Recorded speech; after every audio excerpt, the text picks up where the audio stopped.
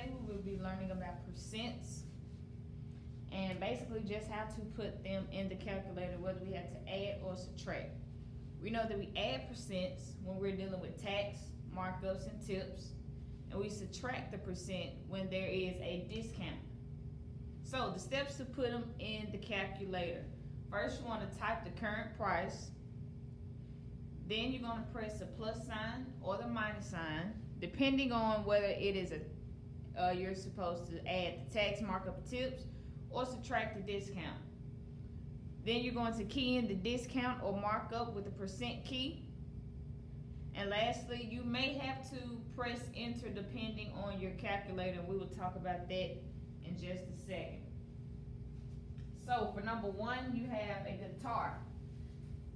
So that guitar originally cost $500, and it is a 60% discount.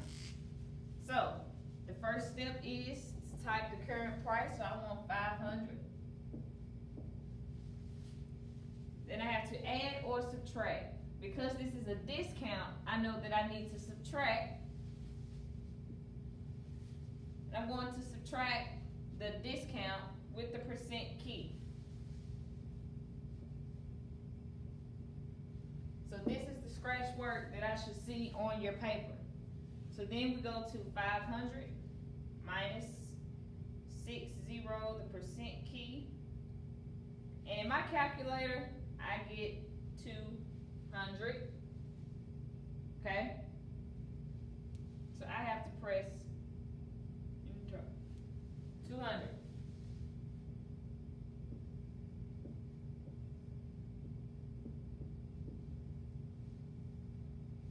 So a guitar that is $500 with 60% off is going to give me $200 for that guitar.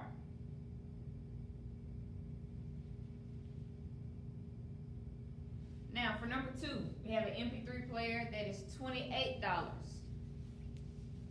And it is a 78% markup. So first things first, type in the current price or the original price, which is $28.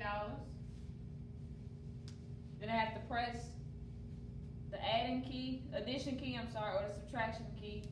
It's a markup, so I'm going to add a markup, and then key in the discount or the markup with the percent key. So the markup is 78%. I'm going to write 78%. And this is what I put into the calculator. So I have 28 plus 78% key.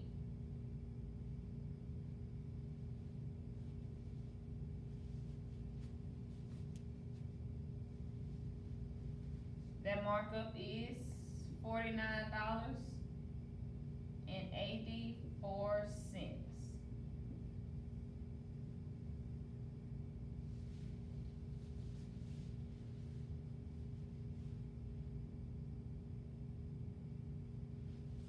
Now, for number one, if you got 300 as your answer,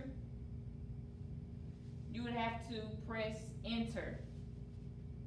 If you got 300 as your answer for number one on your calculator, then you would have to go back in and press enter. Sometimes the calculators will give you the amount that they're taking off. So just note this, if you got 300, then you need to press enter, okay? So I want you to try number three and number four.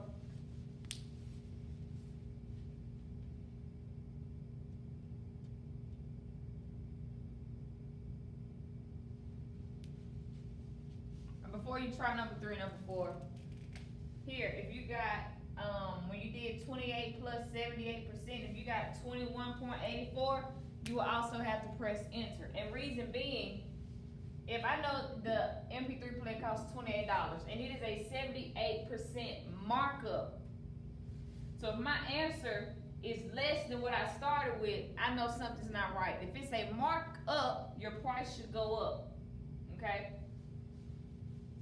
So now, try number three and number four, and you can pause it at this time.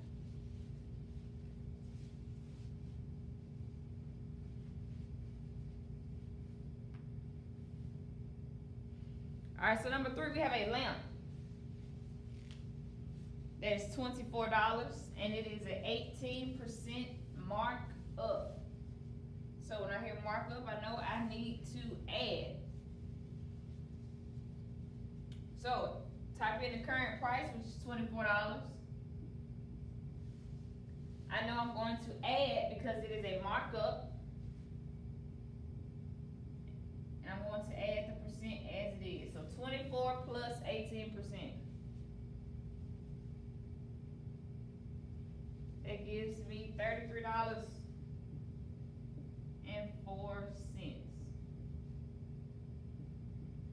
And as always, I'm doing what? Spotting my answers. For number 4, we have jeans that are $26 and it is 5% discount. So I'm going to type in the current price or the original price. Or if you don't need the dollar sign, calculator. Discount. So I know I need to subtract. And then 5%. So 26 minus 5% would give me $24.70.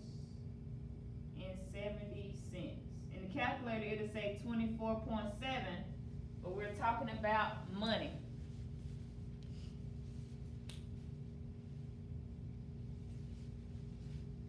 So once again, we want to use good judgment.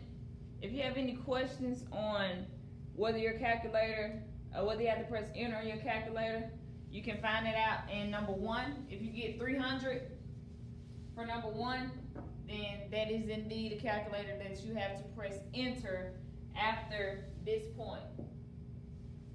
Same for here. If you got $21 and some change for number 2, then you will have to press enter in order to get this answer.